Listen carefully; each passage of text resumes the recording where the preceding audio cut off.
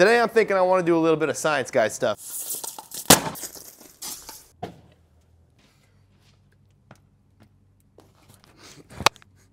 No way.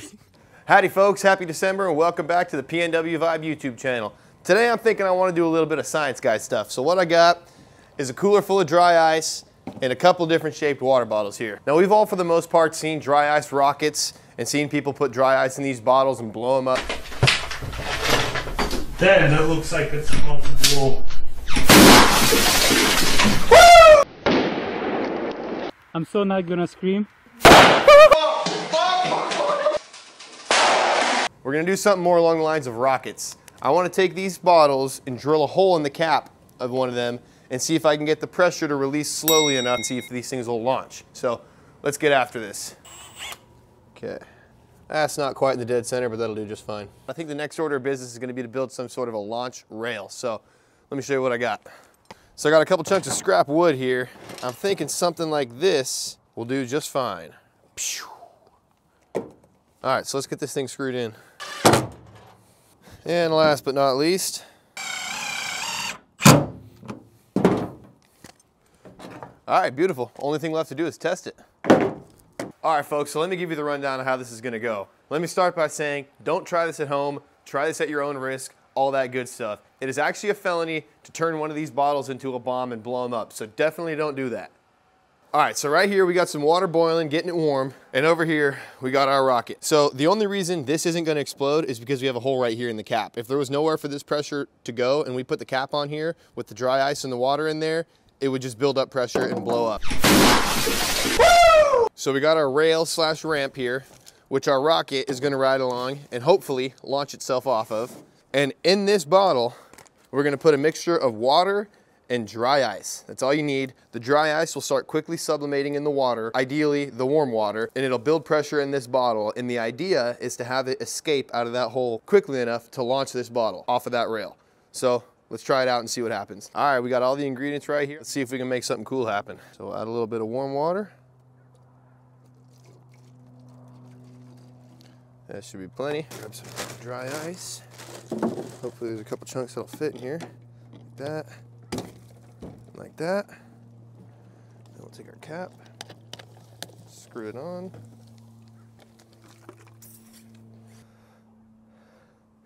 I don't think it's gonna build enough pressure to launch. Let's let it sit there for a minute and see what happens. All right. Okay, so that's not gonna work. Back to the drawing board. All right, well, that didn't work at all, so here's what I'm gonna try next. I'm gonna see if I can put a little dab of hot glue into this hole and seal it off so that we're able to build some pressure inside of that bottle before this thing blows and releases all the pressure in a more quick manner. All right, here we go, round two. Hot water. Grab a couple chunks here. All right, let's see if that does anything. Uh-oh.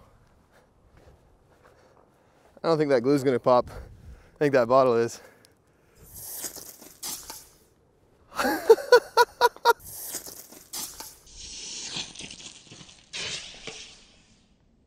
Well, that worked.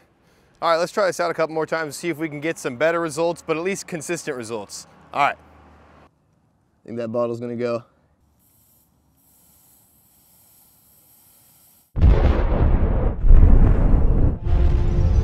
All right, y'all, same concept, a little bit different bottle. Let's get this GoPro going. Perfect. I already got the dry ice in the bottle this time. Add some water. Place our cap.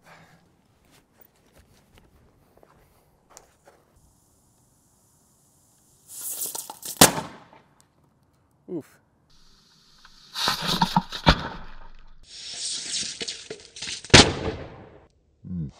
Alrighty folks, I was having a little trouble with the old hot glue and the bottle cap method, so I found something that I think might work perfectly.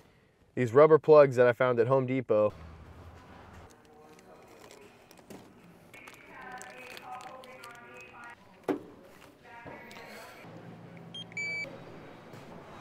There you go. Thank you.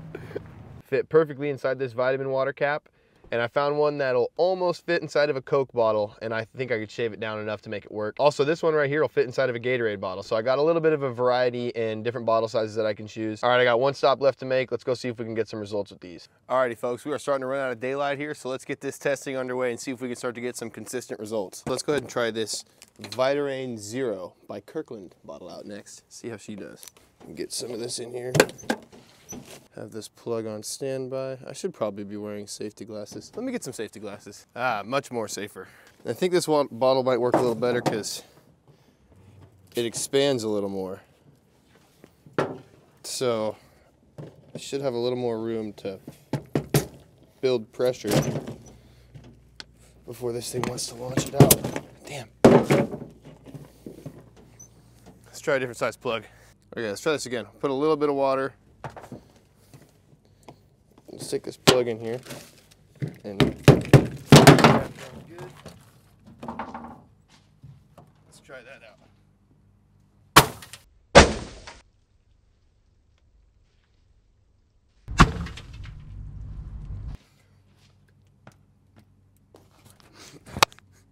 No way. That worked so freaking good. Bottle's still intact. Let's see if we caught our plug. I built a little box right here to catch the, oh, perfect. That worked perfectly. Caught the plug right there. Man. All right. Alrighty, well, I gotta say that worked great, better than I expected. So let's try this again. See if we can get some consistent results, because that's the key. I don't want to go up and test this out in the woods and do what I'm planning on doing if we can't get consistent results right here at my house. So try for round two. Plus it's fun. Let's add some water. Plug this puppy up, see what happens. Is this the right plug? Yep, I believe it is. Alrighty.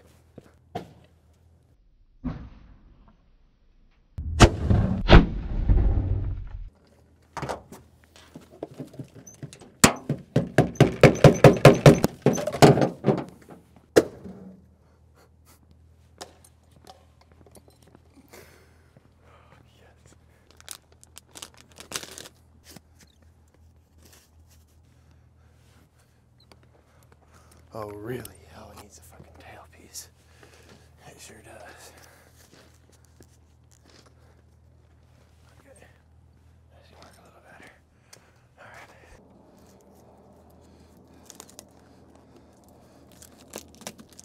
Not a chance in hell. Oh, no. Dry ice, and again, this is lukewarm water. By this point, it's lukewarm. It was hot a little bit ago. Hammer the plug in, set her down. Let's see what happens here.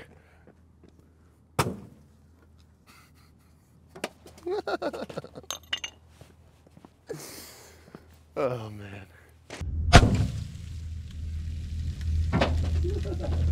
Okay, I think that was a little too steep of a launch angle.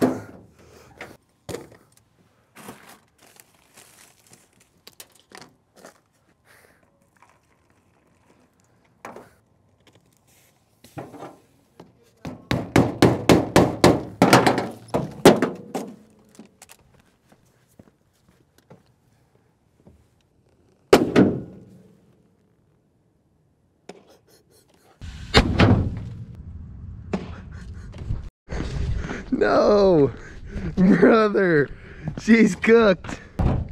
Guess there's too many bald eagles in that last launch. All right, let's see if we can do some surgery on this unit and get her, see if we can get her ripping again. All right, we got her all bandaged up. We got this thing hot glued and secured back on there with some aerospace grade electrical tape. All right, let's go give this thing another rip. I think first and foremost, we better give this thing a little test rip. So let's see how she goes. There we go.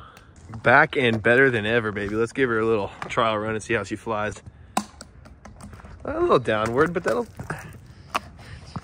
work. A little nose heavy. Flies a little sidewards. All right, we got the shuttle all buttoned back up here. Let's give this thing another rip, see what happens.